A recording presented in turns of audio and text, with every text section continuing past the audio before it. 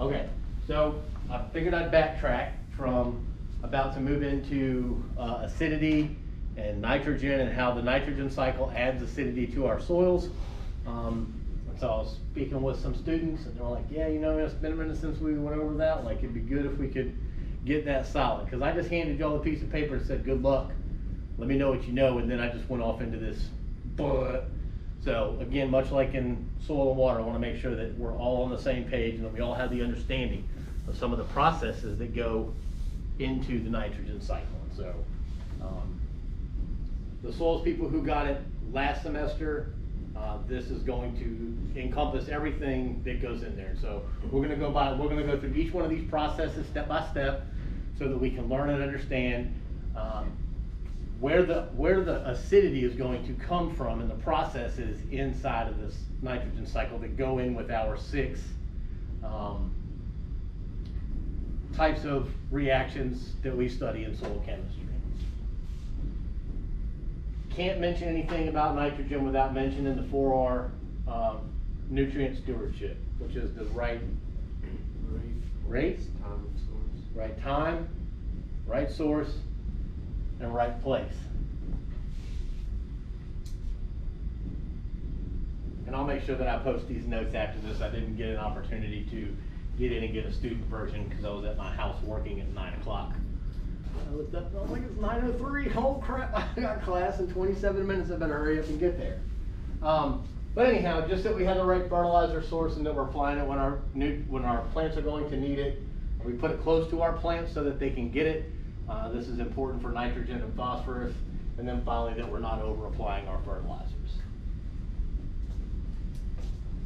Many of us are aware that nitrogen central molecule is central to the chlorophyll molecule. The majority of our atmosphere is nitrogen, and it plays this role in some other amino acids and enzymes and whatnot. And in plants, that's where we see the green from. That is where plants get their growth. Mobile in the soil and the plant. When we have deficiencies, you'll see the deficiency in the older tissues first. If we apply too much, we end up getting some lodging, which is going to decrease our yield. So we want to get that right balance so that we can keep our plants up so that our combine can drive through and get this. Combine's no point in even being there because you're not getting any of that off the ground. So there are 2 plant available forms. We have ammonium, NH4 plus, and nitrate, NO3 negative. And so the reason why this is important is that our soil pH is going to influence which one of these 2 plant available forms is taken up. And so in lower soil pH, we will have this root exchange with hydrogen because the plant is going to release a hydrogen into the soil so that it can take up one of these ammoniums. And then in pH soils, we will have an exchange with carbonate or a hydroxyl that is going to increase our soil pH. So in more acidic soils, we'll have more ammonium, and the plants are going to take that up greater because when we go over volatilization, you'll see that when we have this hydrogen there, it remains attached to the soil. And when we finally get to nitrate, we have a negative, it's an anion, and so it's not adsorbed to the soil as well. I just put some information in here. This is from soils that, most of the organic nitrogen is going to end up in the Gulf of Mexico, long and the short of that. Many of us are aware of the hypoxia zone. That's still hot. All right. We're going to go through this nitrogen cycle pretty slow. There are about 9 fates to the nitrogen cycle. And I wonder if I've got this. Cool, I do. So if you can look and see, there's a number associated with where we're going to be in this cycle. So number one is going to be fixation. And that is going to be biological and atmospheric. And so for soybean, we add a inoculant to the seed before we get planted, and the rhizobium is what fixes the nitrogen, forms that symbiotic relationship with the plant, and then is able to fix the atmospheric nitrogen and convert it into a plant available form. Next, it can undergo mineralization. And just remember that mineralization is a transformation of organic nitrogen to inorganic nitrogen. And so ammonium and nitrate being inorganic, our amino acids being organic. Next, can undergo nitrification or be taken up by the plant. So during these processes right here, during this mineralization, and we'll go over when we get to the nitrogen cycle, it undergoes ammonization and then ammonification, and that's where we get the ammonium part from, and then it can undergo nitrification. So somewhere between the mineralization and nitrification, we now have our plant available forms that can be taken up by the plant. Next is immobilization. And so if the carbon to nitrogen ratio is greater than 20 or 25 to 1, the microbes then need the nitrogen that's in the soil in order to decompose the carbon substance, whether it be crop residues or whether it be some other leaf material, some sort of plant material that contains a lot of carbon. And then finally, well, down at the bottom of your cycle, nitrate leaching can be leached out through the soil, and that has a lot to do with the soil structure and texture and things of that nature. It can be fixed into 2-to-1 clays. And if we go all the way back to cation adsorption, when we talked about illite being able to fix the potassium in between its layers, it can also fix the ammonium as well. And then finally on the left side, we have ammonia volatilization, and then finally denitrification. And we're going to go over those processes.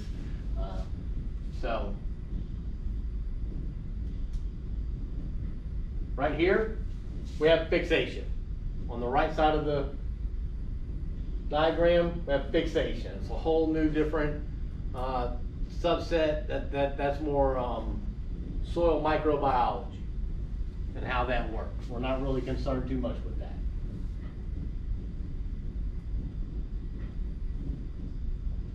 Next, right here, and I'm not crazy about the way that they blocked these out with this mineralization and immobilization. I tend to keep those together because they are constantly happening back and forth.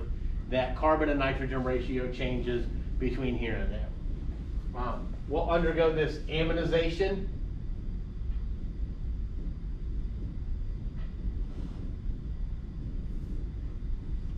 And then ammonification.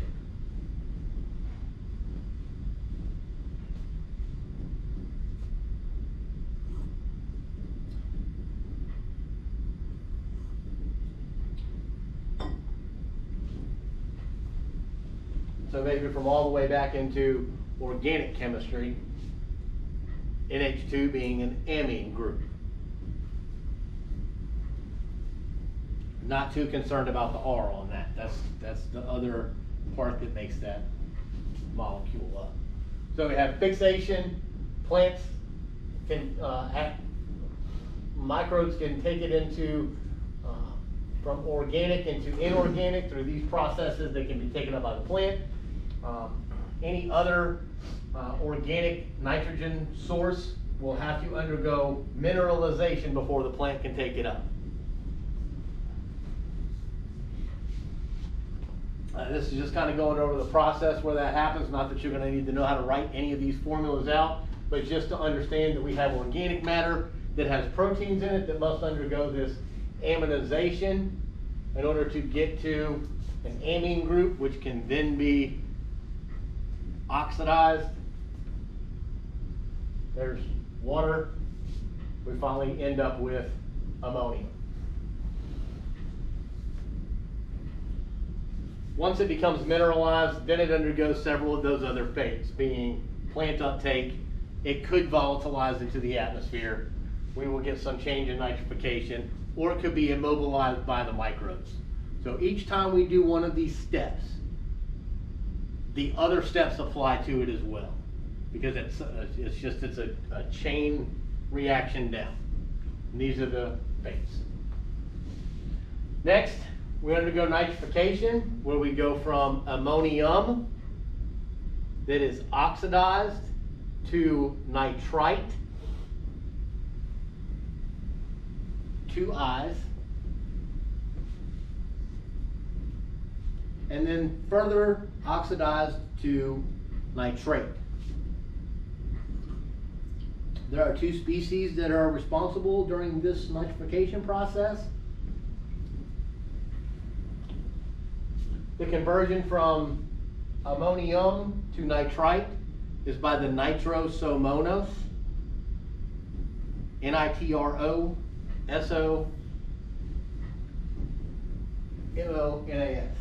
Hopefully I have that in the slide, I'm sure I do.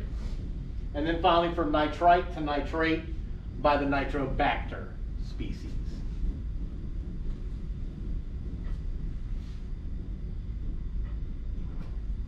Once it becomes nitrate, what do y'all think the fate of nitrate will be?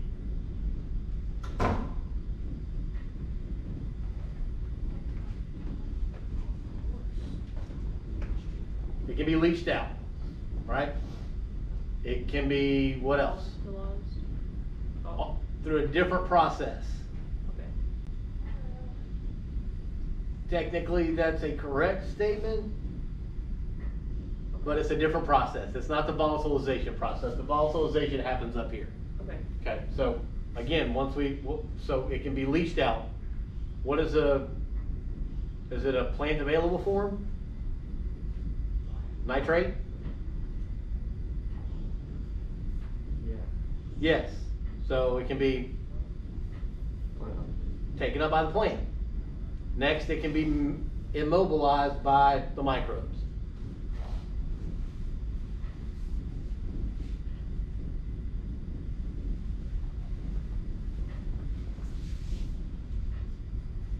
And so this is where I had that big long equation drawn out on the board where we went from ammonium to nitrate to understand that when we have oxygen, which type of reaction do you expect it to be taking place? A reduction or an oxidation?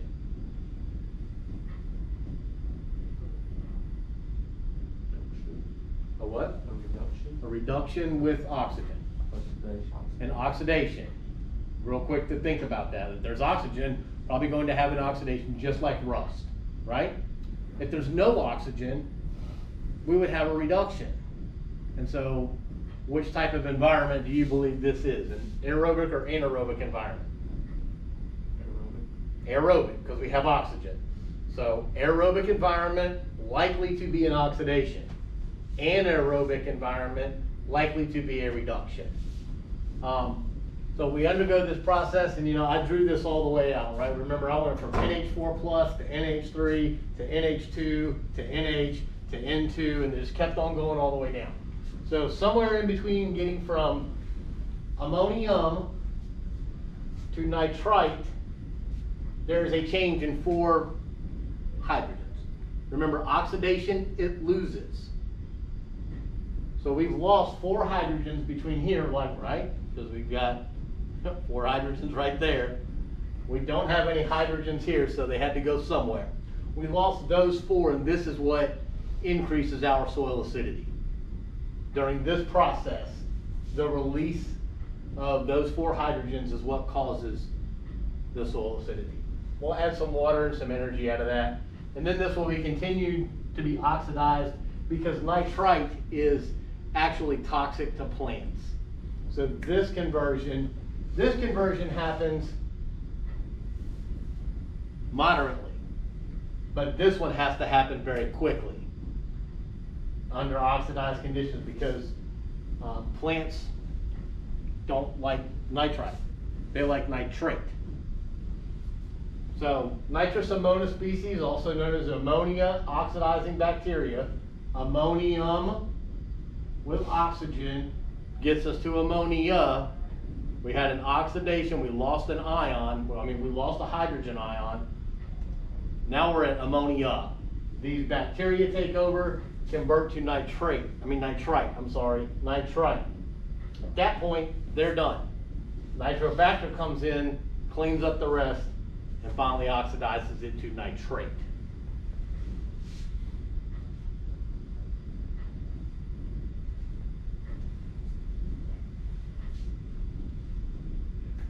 A couple of the things that we need in order for nitrification to happen is going to be ammonium. So it has to get to ammonium before nitrification can happen.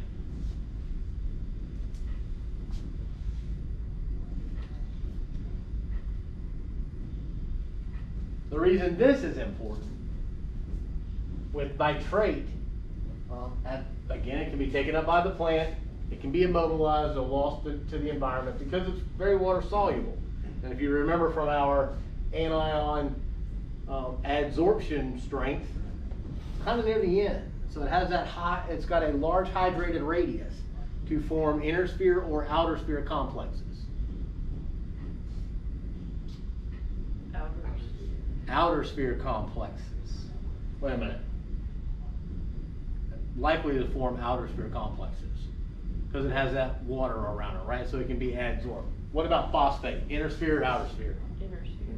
Inner sphere, right? So you can think about that as we move towards this other end that is held by inner sphere. Because remember, those oxygens will form a covalent bond with the outer edge of that clay layer. Very good. So this is a real big thing back in like the 70s and 80s. Blue baby syndrome. Moms were drinking water that was contaminated with nitrates and nitrites. And when nitrate is in the blood system, it wants to take more oxygen. And so the babies didn't have enough blood to supply that oxygen with, and so their mouths turned blue. And you got moms freaking out all over the country going, how come? Well, come to find out that there was nitrate, excessive levels of nitrate in the water. So the EPA set a maximum contaminant level of 10 parts per million.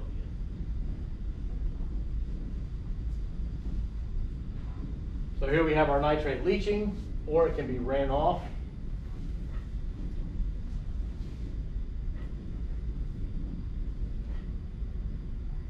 Back to our right rate, right time, right source. Cropping intensity, and then also irrigation and rainfall. So someone's going to talk about variable rate fertilizer applications, and then you're going to come behind with irrigation. So we apply just a lot of nitrogen, but we don't care. That's the way Grandpa did it. And we're going to apply 200 pounds of nitrogen per acre, and then we're going to water it in, and then it rains, and then this leaches out. Now you don't have that nitrogen in the soil anymore, and you go, how come I applied 200 pounds of nitrogen and I didn't get a response? The nitrogen cycle is where you should start. Well, what were the conditions? What was your pH? How much did you apply? Where did you apply it? Remember immobilization, inorganic, immobilization to organic.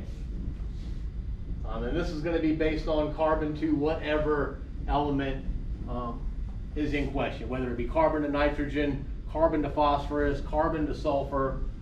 And remember, all of this carbon, nitrogen, phosphorus, and sulfur are all part of those biogeochemical cycling processes that give our soils the nutrients of it, the nutrient availability for our crops.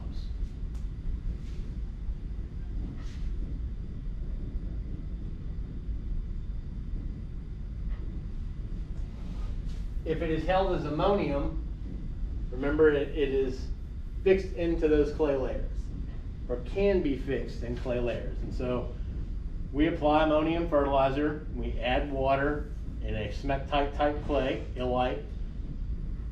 It's going to swell. The ammonium will adsorb to the tetrahedral and octahedral layers in between the clay layers, and then when the water dissipates, it sucks back down and traps that ammonium into the soil.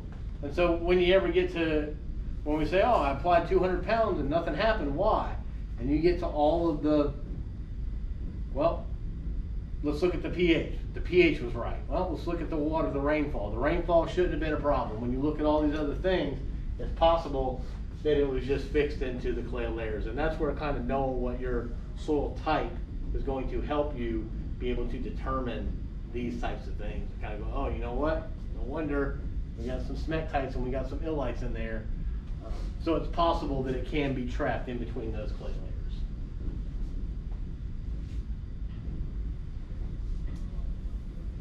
Back to,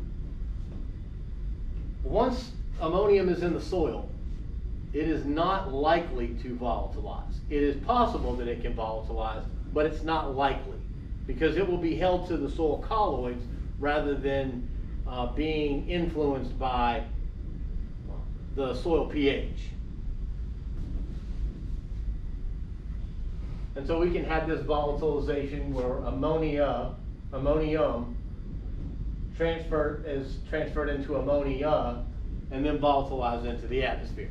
So if you're applying granular urea, 200 pounds to the acre, and your producer says, hey, you know what, I don't know what happened to my nitrogen, first thing you should ask is, what type of fertilizer did you apply? You applied granular urea, you applied it broadcast, and it didn't rain. Well, guess what? It's gone. Have any of y'all ever seen like urea? Have y'all seen urea fertilizer just sitting on the ground, like on the concrete, or any fertilizer type sources, like it starts to melt? Yeah. Okay, it's because it is hygroscopic, H-Y-G-R-O, scopic, which means it's going to absorb some of that water. It has a natural affinity for that, and so whether you add water or not, that urea hydrolysis reaction is happening. Now you want to add more water to make it happen quicker, and you can get that into the soil profile. So that's one of the first things you're going to ask is, what fertilizer did you apply? You applied granular urea, you applied it broadcast, you have a lot of crop residues, and you didn't water it in. Well, it probably volatilized. It never even made it into the soil. So our goal is to get it into the soil where it can be held to the soil colloids. It might undergo some of those other reactions. It might undergo nitrification. It might undergo immobilization. But it could also go from immobilization back to mineralization and start all those processes all over again. But if we get it in the soil, we've got a better chance of keeping it in the soil or the plant. If it's lost to the atmosphere, we can't get that back. Even though we got some N2 fixation, this has to undergo several different reductions. Once it gets into the atmosphere, it has to be reduced or oxidized back to N2 gas. Everyone good here?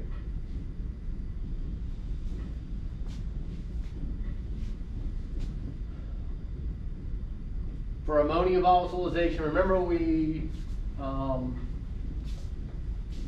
in the equation where we went from urea to ammonium, we required 2 hydrogens from the soil.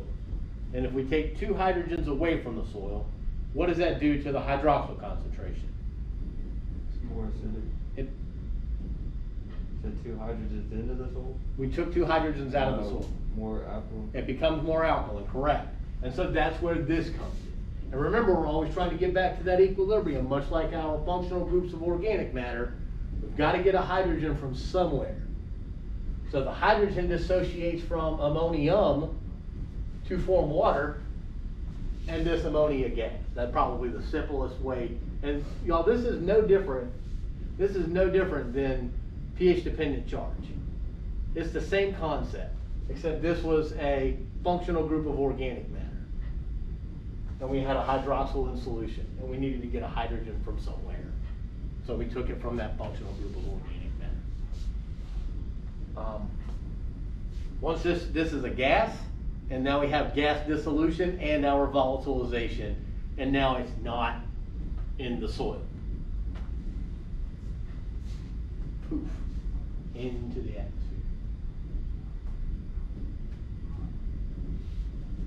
Again, like I said, I am going to post these as soon as we get out of class.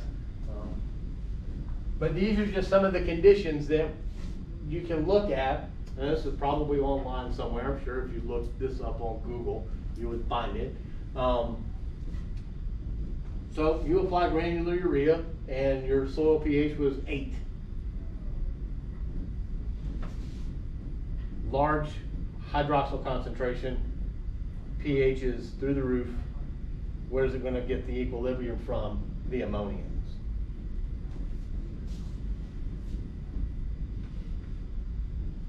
We're going to need some rainfall. Look, and here's our CEC. Mill equivalents per 100 grams is no different than centimoles in charge per kilogram.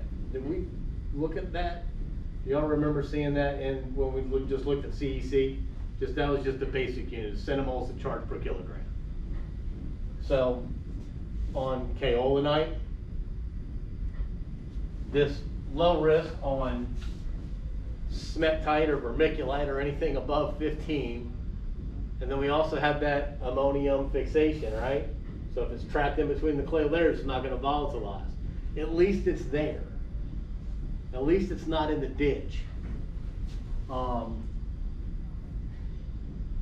Here's our ammonia, here's our urea molecule. We have some ammonium sulfates, carbonates, and UAN. We can't get ammonium nitrate anymore. So that one's out. And maybe anhydrous ammonia.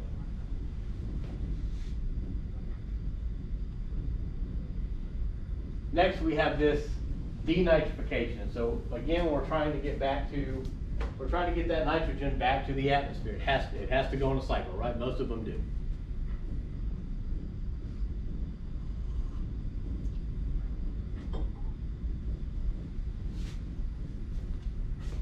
And so during this process,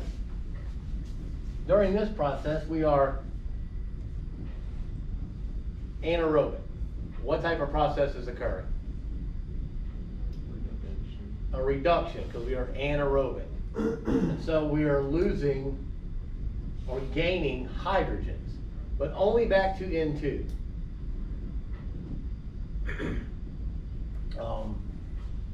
They have this set up a little not kosher with, and when I draw on the board here in just a moment, we'll see why.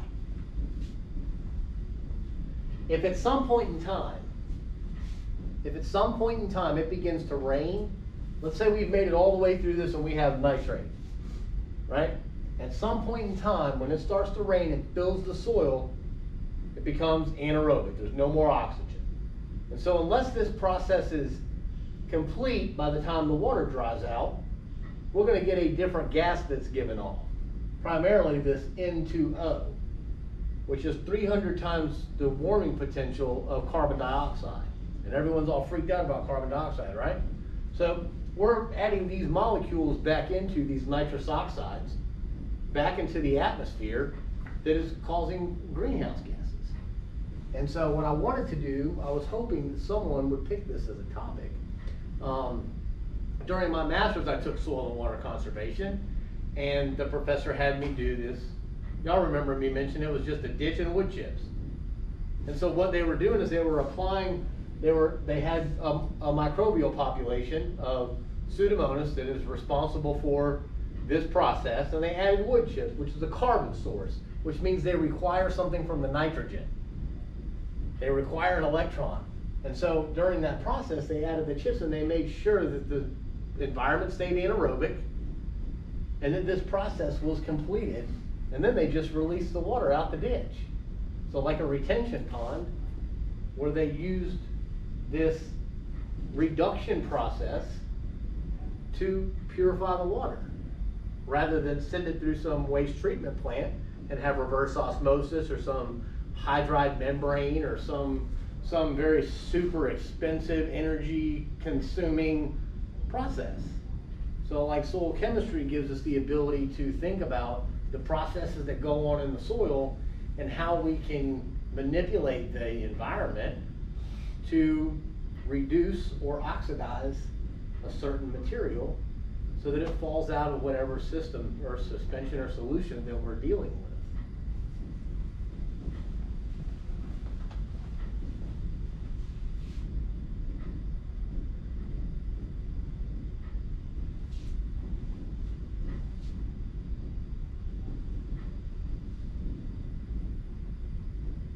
much like I mentioned, 300 times greater.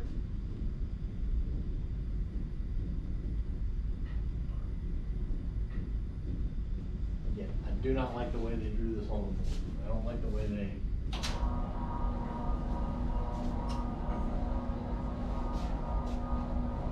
And again, I tend to try and follow from the book.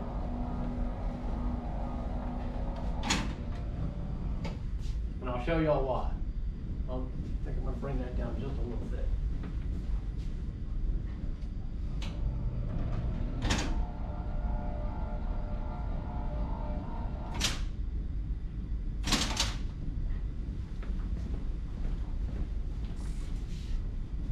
Oxygen. What is the oxygen is worth how many? 2. Positive or negative 2?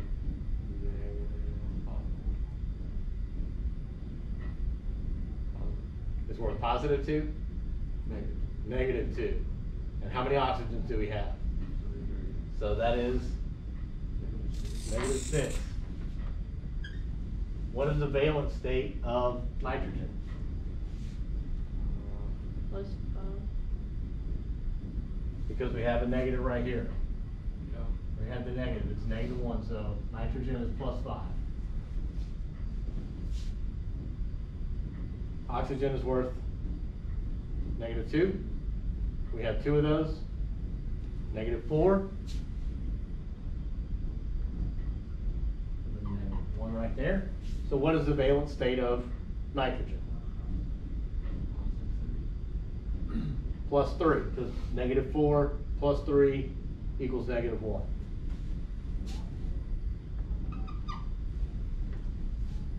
Why are we trying to get it to -1? We're not trying to. This is the charge. This is an anion. Okay. Nitrate is an anion. It's just there's an extra electron somewhere, and that's what gives it the charge. Just like ammonium, there's an extra positive charge somewhere, and that's what attaches it to the soil. But see, we don't have a negative charge here. Yeah. The charge is balanced. So this isn't, it's neutral. So the oxygen is worth how many? 2. And how many do we have? 2, so 4. So is it positive or -4? Positive. Oxygen's worth how many? 2. Positive or negative? Negative. Negative. How many oxygens? 2. Wait, what? So, you're right. Keep going. So oxygen is worth what? Positive or -4? -4.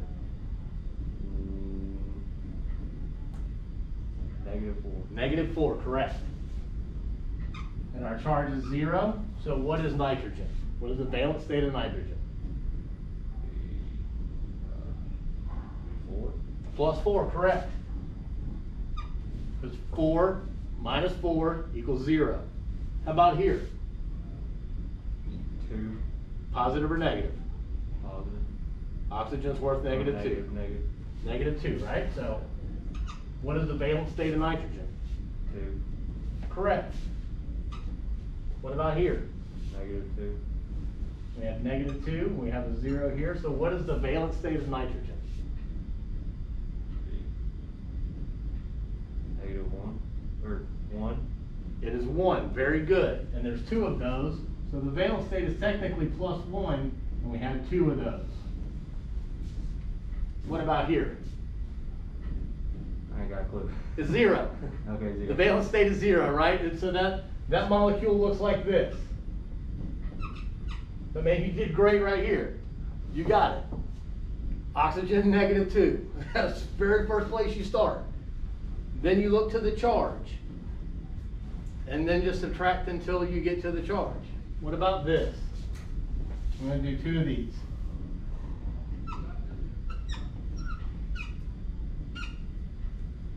And then let's do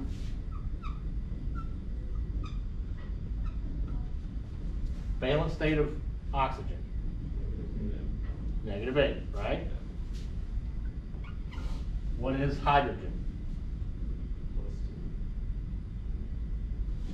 Look, it's 1, but there's 2 of them, so that takes up 2 of the charge. What is the valence state of phosphorus?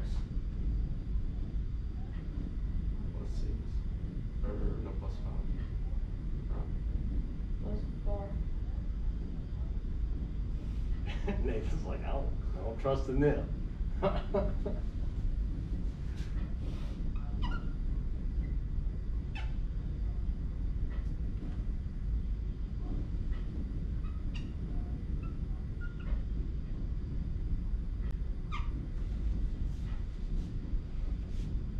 -8 plus 2 is -6.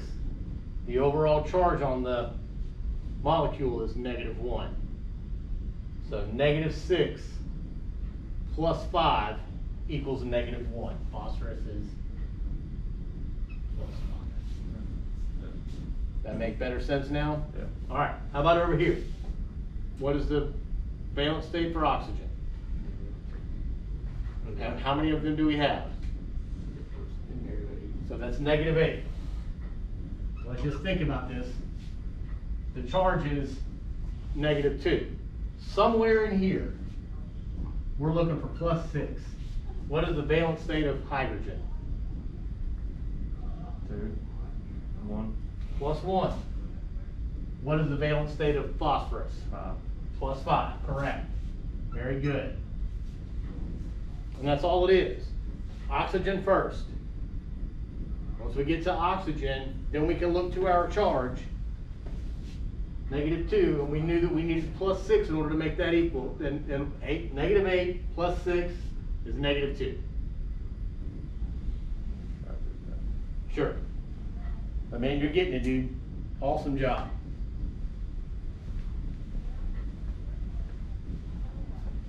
We got the N2, he said, I don't know.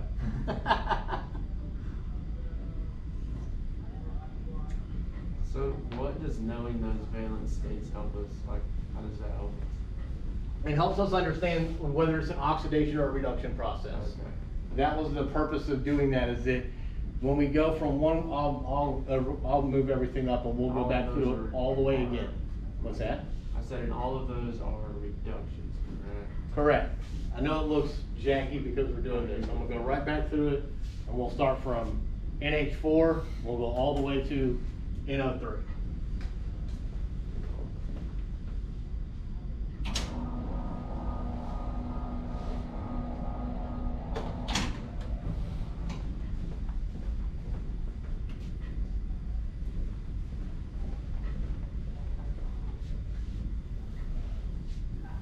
Oh, well, let's pull this back up here for a moment.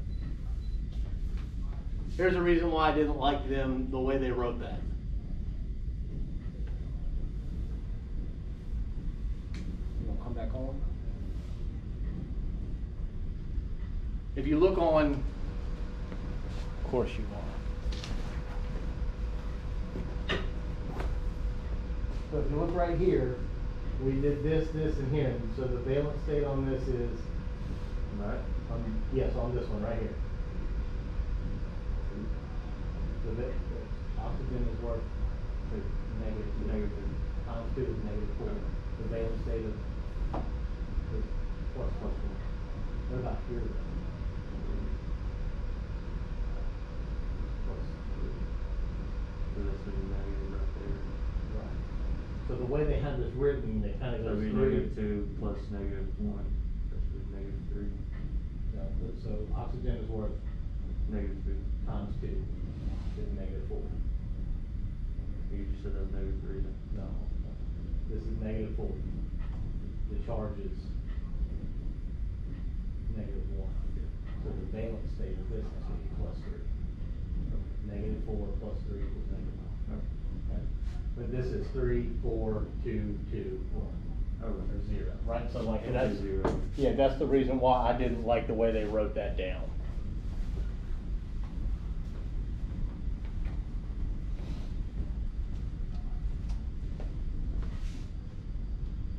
Right, we have, this was -4. So the valence state of nitrogen has to be +3, so we get -1. Then when we go over here though, there's no charge on this nitrous oxide. But the charge for oxygen would be -4. Therefore, if it's balanced, this needs to be +4.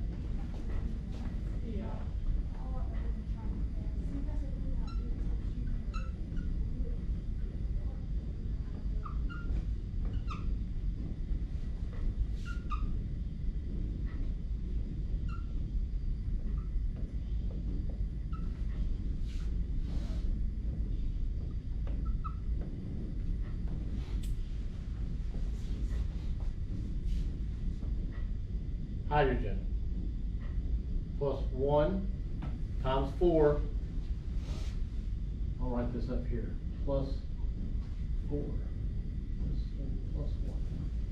What's the valence state of nitrogen? Positive 5 plus positive 4 equals Or negative 5. Or negative 5. wait, hold on. Isn't that a positive is the, The overall charge, the overall, okay, negative 3 then. So yeah. I was gonna say.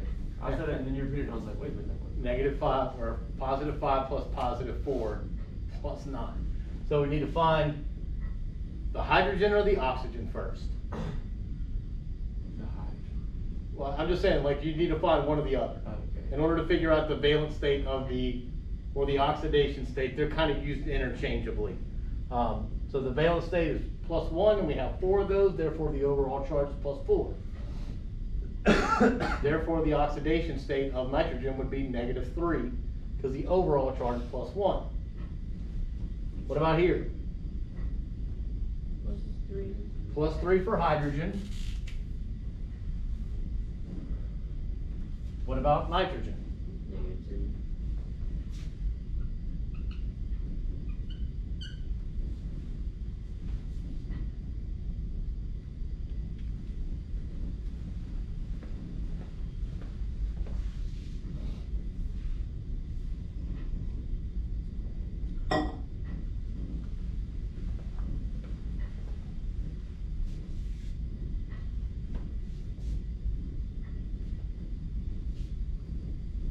How about here for hydrogen? Plus 2. Plus 2. What's the valence state of nitrogen? Negative 2. Negative 2 equals 0. How about here? Plus 1. Yeah. Hydrogen is plus 1. What is it? And this equals 0. What is the oxidation state of nitrogen? Negative 1. How about here? 0. 0. Well done. Oxygen worth negative 2. What is the valence state of hydrogen? I mean of nitrogen? Is it plus 2? It is plus 2. Sorry, it's plus 1.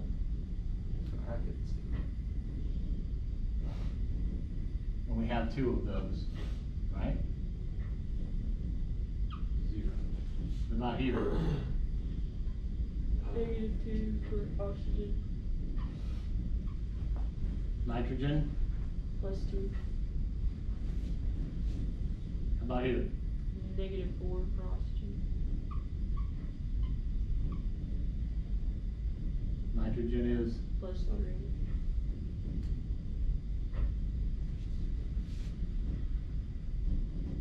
Negative 1. Plus 1.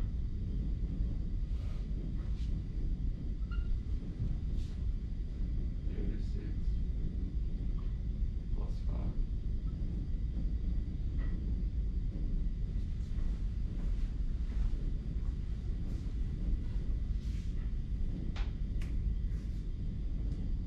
So you ask, who cares, basically.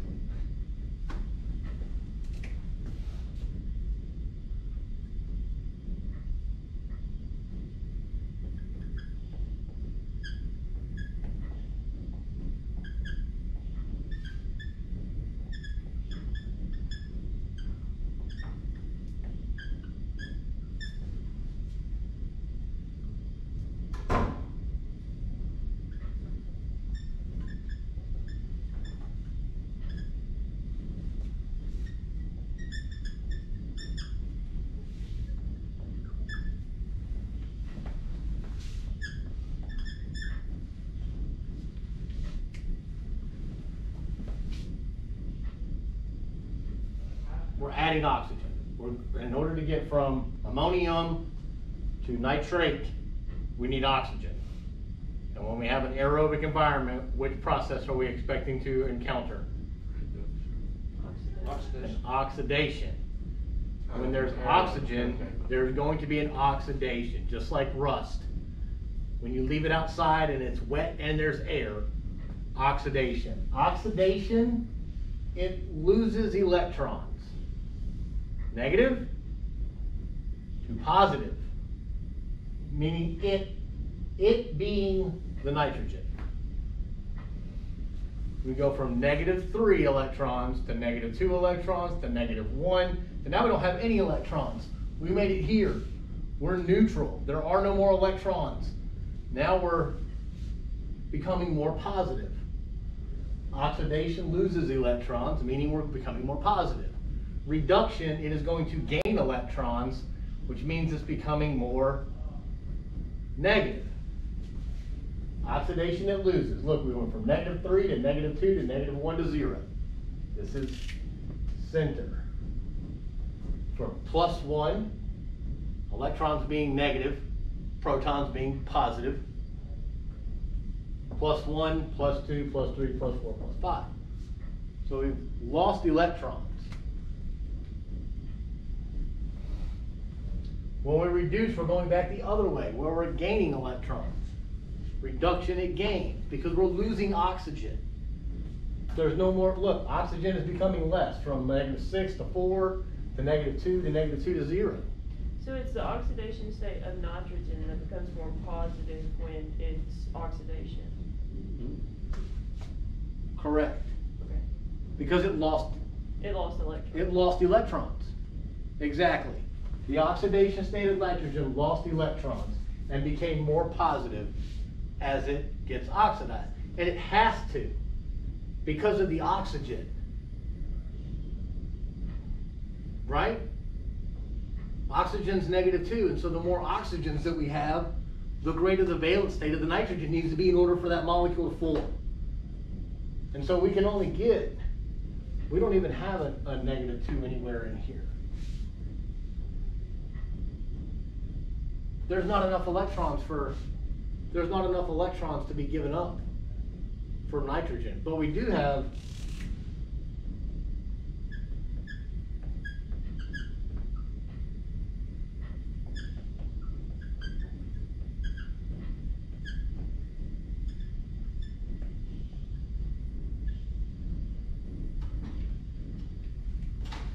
notice that there's an extra hydrogen here, and when our soils are acidic, the hydrogen concentration is greater. That's why there's the extra hydrogen there. In alkaline soils, it's not, but we still need to have this charge. Phosphorus is 4.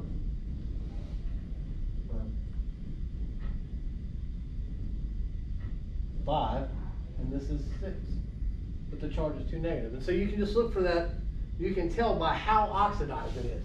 This is oxidized. Because the oxygen has a -2 charge on it. Like there's more oxygen, there are more electrons in the oxygen than there are for the rest of the molecule. So, very oxidized. Start to get reduced. Start to become more positive.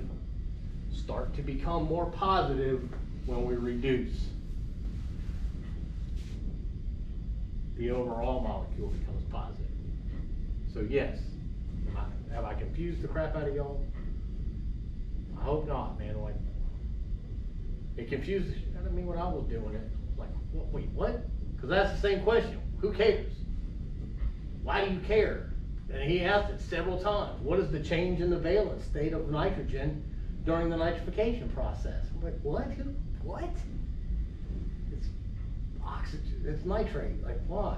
But this drives home oxidation, it loses electrons, and that the change in the nitrogen, the valence state of nitrogen, loses electrons.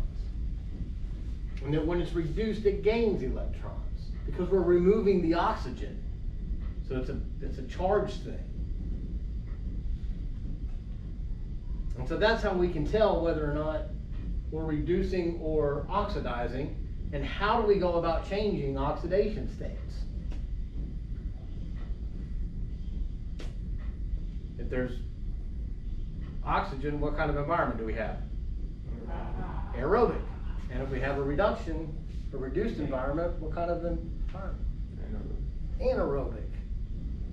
All based on this oxygen supply. So when we're going to try and figure out, well, how do we get this out of the soil or out of the water? Can we oxidize it and it changes? Can we reduce it and change it and adsorb it to some material, like soil, or some membrane, or something? But to understand that oxidation it loses, reduction it gains. And so when we know how to do this, we can start to apply that to other things. So once you know, I'm sorry, go ahead. Oh, I didn't have a question. Oh, okay. Once you get a better understanding of the nitrogen cycle, especially this process, the rest of chemistry becomes real easy. And that's why I'm gonna spend some more time on it, going over it, making sure that you know it. Because once you do, the rest of it's just gonna be like, oh, duh, it's -2, it's -4, it's +6. Like, you won't even think about it. The light bulb came on for another student in last semester's class, and it took you a lot sooner to understand the concepts than it did him. We took 2 weeks to get this, but when the light bulb came on, he said, oh, I got it now. And he did. So, this to say that during this, this is ultimately, this is in the nitrification. And this is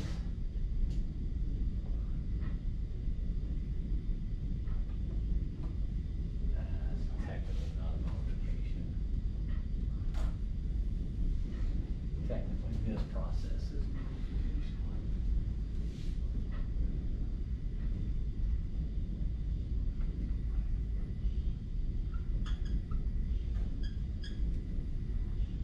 And so when we go from an amine to ammonium, which process do we have? Reduction or oxidation? What did you ask? If we go from an amine to ammonium, this is part of the mineralization process of organic matter. Is it oxidized or reduced? Reduced, because we lost or we gained electrons. So the organic matter, it has to undergo some reduction. So there's a process that the microbes are doing. This process being denitrification, that happens under anaerobic conditions.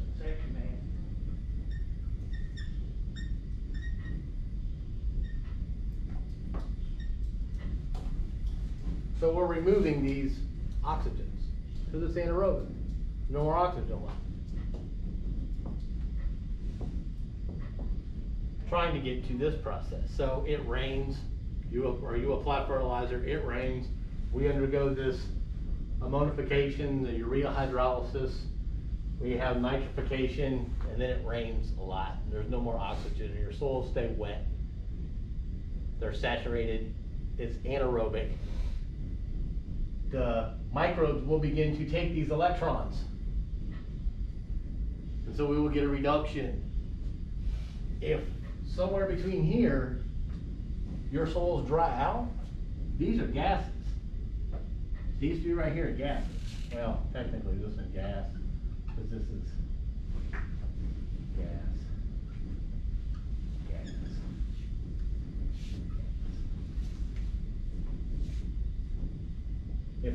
If it dries out and we have oxygen now, and there's a path of evaporation, of volatilization, those three will volatilize into the atmosphere. So denitrification technically is a volatilization process. It has to volatilize up into the atmosphere. But that's much different from this being a gas. That's much different than this volatilization, okay? But they are, technically, the processes are some vapor movement upward.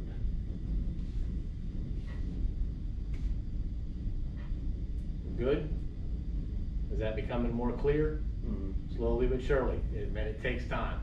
It just does.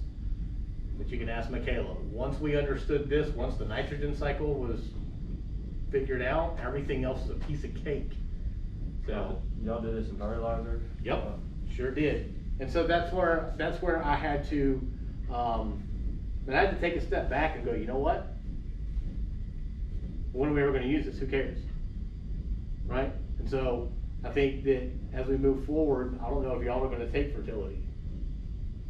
I don't plan it. So you don't plan on taking fertility, you're about to No. graduate and you probably aren't gonna take fertility. Probably not. So like, I might just go back over to the kind of the science of the fertility side, since I have the opportunity to make sure that y'all get some information as you move forward.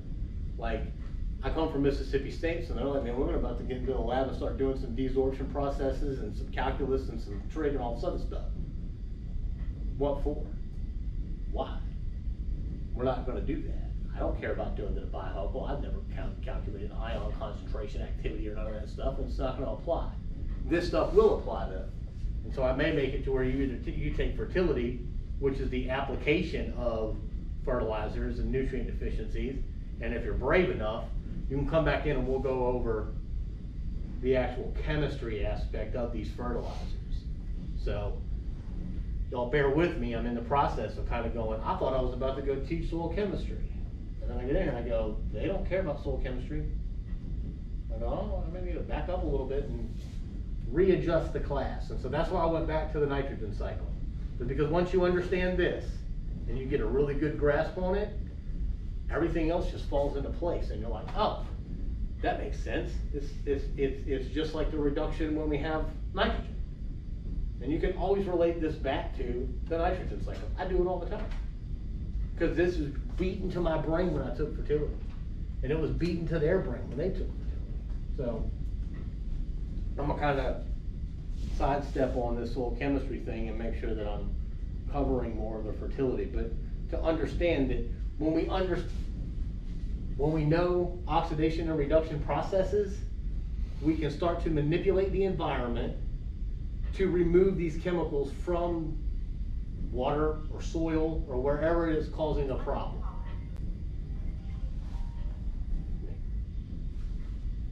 So I guess that's probably the direction that I had for soil chemistry was that at some point y'all will use oxidation and reduction to change the valence state of some chemical, some molecule, much like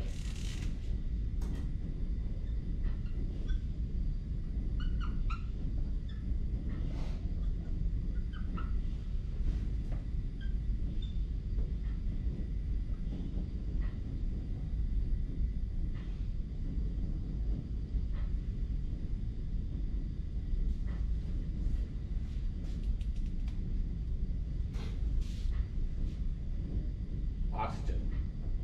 How many electrons? You're asking for the charge of The valence state. negative. What about for selenium? Plus 6. That's 2 negative. Correct. Equals 2 negative. Bingo. What about here? Nathan? -6. -6. What is the valence state of selenium? +4. Plus 4. What about here? 0. 0. Alright, this one's tricky. Selenium 1. That's I don't know. No, you're okay, you're right. How many is hydrogen? 2. Or hydrogen is technically plus 1 and we have 2 of those, right? 3. Plus 2. +2. What is selenium? There's no charge. -2. -2. So the oxidation states are -2, 0, 4, and 6. Soil adsorption goes this way.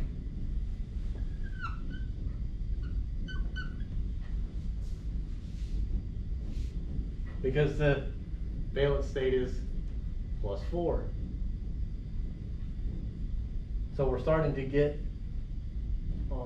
this would be like an inner sphere complex. Inner sphere complex. inner sphere complex. They're held more tightly to the soil, and they're in a reduced environment. So it's losing electrons. This is a reduction. So when I have selenate and I reduce the environment, I'm trying to get to elemental selenium that's held to the soil. This will now fall out of, it will be adsorbed.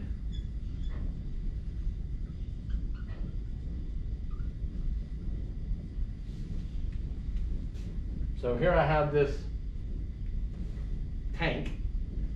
I've reduced the environment. The selenium has now been adsorbed to the soil, come out of solution. I can release the water and add more water back. And this soil will continue to reduce this environment, and the selenium will be adsorbed to the soil. So it's like you can think about it like a magnet, that I'm attracting all of these negative, or these contaminants and pollutants and chemicals and things that I don't want in my water to the soil like a magnet. Let the water run out, hurry up and make sure that I flood it again, because this can be oxidized when I add oxygen to the soil, and it will move back this way. And now I have the same problem that I had when I started. So keeping an environment reduced is one way that we can remediate things. So I think that by the end of this class and going in with the other class, y'all will be able to give some presentation to them that describes more of one of these processes. And when you can teach it to someone else, that's when you know it. But y'all are doing great. You got it. You got it. It's positives and negatives, and just have to know that oxygen is negative too. And that the valence state is going to be, or the overall charge, 0. And if I know hydrogen is +1, I have 2 of those. The valence state has to be -2. Killed it. All right, that's enough for today. We'll see y'all in and out.